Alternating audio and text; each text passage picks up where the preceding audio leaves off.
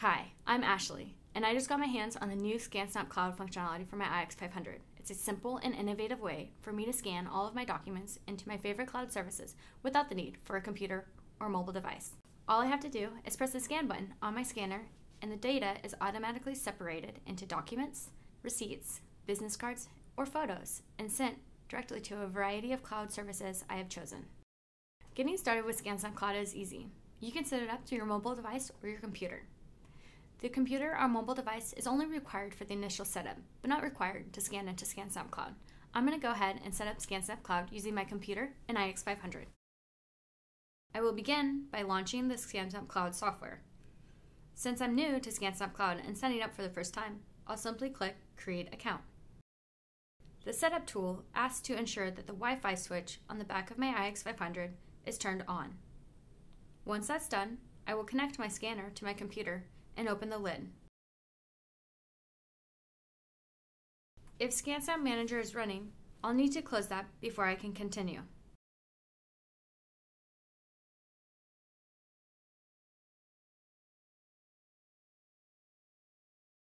The Setup tool will begin to identify the scanner and may prompt you to install an update to the scanner, which I had to do. It was really simple. I just needed to make sure I didn't turn off the scanner or the computer or disconnect the scanner. Now that the scanner update is done, the Setup tool will check to see if my scanner is connected to my wireless network. Since I usually scan wirelessly to my computer, I didn't need to configure the scanner's Wi-Fi. I just clicked Next when I saw my wireless network name on the screen. After ScanSnap has checked the connection, I click Continue. Next, I create an account for ScanSnap Cloud and receive an email confirmation that I enter into the Setup tool.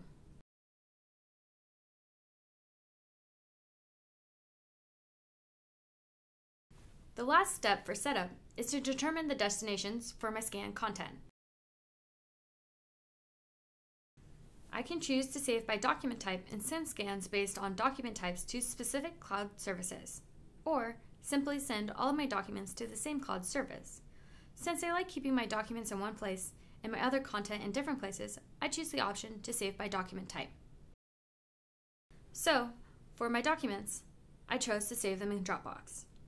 For business cards, I chose Evernote. For receipts, I chose Google Drive.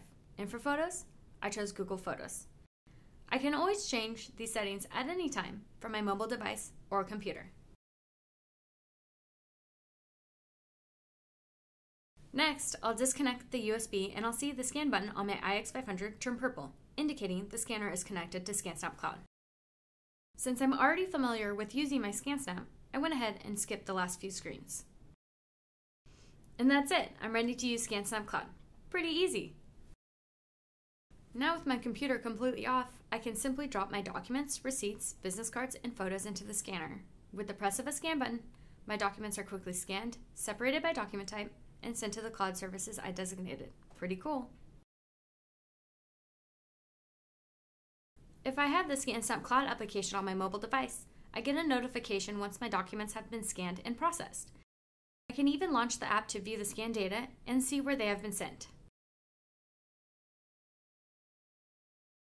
Now, if I ever want to scan to my computer, I simply Control-click on ScanSnap Manager and deselect ScanSnap Cloud, and the scan button will turn blue. Now, I can begin scanning to my computer.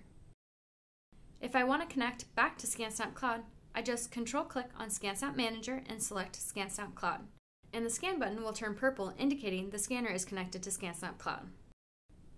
ScanSnap Cloud is unique in its ability to scan directly into the cloud services of my choice without the need for a computer or mobile device. To make things even simpler, ScanSnap Cloud automatically identifies my scans and separates them into documents, receipts, business cards, and photos, making organization a breeze. I highly recommend checking out ScanSnap Cloud.